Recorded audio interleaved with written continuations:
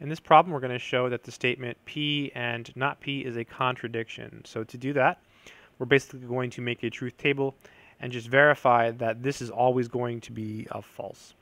So we'll start by listing the possible truth values for P. So P is either true or it's false. Next, we'll list the truth values for the negation of P.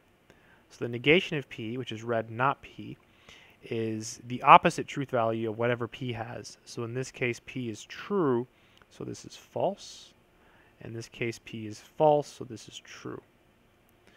And last, we can look at P and not P. And this will be true only when both of these are true. So in the first case, they're not both true, so this is false. In the last case, they're not both true, so this is false. And so you see here, you get all F's. When you have all F's in the column for what you're trying to verify, then you know it's a contradiction. So this is a contradiction. I hope this video has been helpful.